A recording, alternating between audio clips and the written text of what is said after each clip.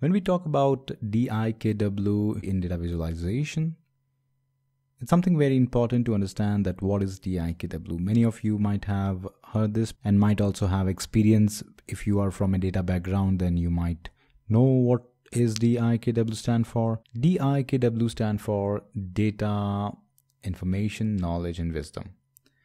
Now this is actually a bottom to top approach. So basically you have the data and you find the relationship among the data, and that give you information. Now in the information you find some of the patterns, you compare different informations, you get more patterns, and that's something which you call knowledge. And from our timeless principle of acquired knowledge, you can get into a stage where you can collect wisdom. Now the goal of this section is to tell you that data in itself sometimes is not that powerful until it can help find some problem and conclusions to make meaningful actions for some results. To explain this, I will tell one story.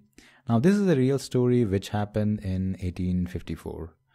Now in 1854 in London, there was a cholera outbreak case. People were getting sick and other people were trying to know what is the cause of the problem. They were seeing this for the first time, and until John Snow came, he depicted that the people who are affected by cholera, they are mostly living near one particular water pump, and thus he was able to convince that the cholera is a waterborne disease and the pump which is shown in the orange color is being affected. Now this is an example of our DIKW because the information which John Snow had, or the data, you can see the data points here is the people who are getting affected with cholera, where they live, and the map of the London. Now in this case he also have information about position of the water pumps. Now if you use the map and you map out all the victims of the cholera, which you can see the black dots there in the maps, and also the water pump, then you can really understand that the majority of the victims are near the water pump which is being affected.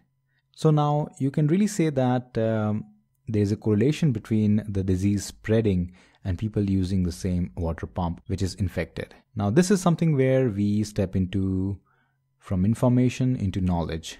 So if we talk about the wisdom aspect of the story, the wisdom aspect is that cholera is a waterborne disease. Now in future, if there's an area where people are getting sick of the cholera and there are specific regions where many people are getting sick, then the first thing we should go is that we should check the source of water supply and see if there is some water supply which is getting infected from the germ which spread cholera. So this is DIKW and how it really helps solve a mystery.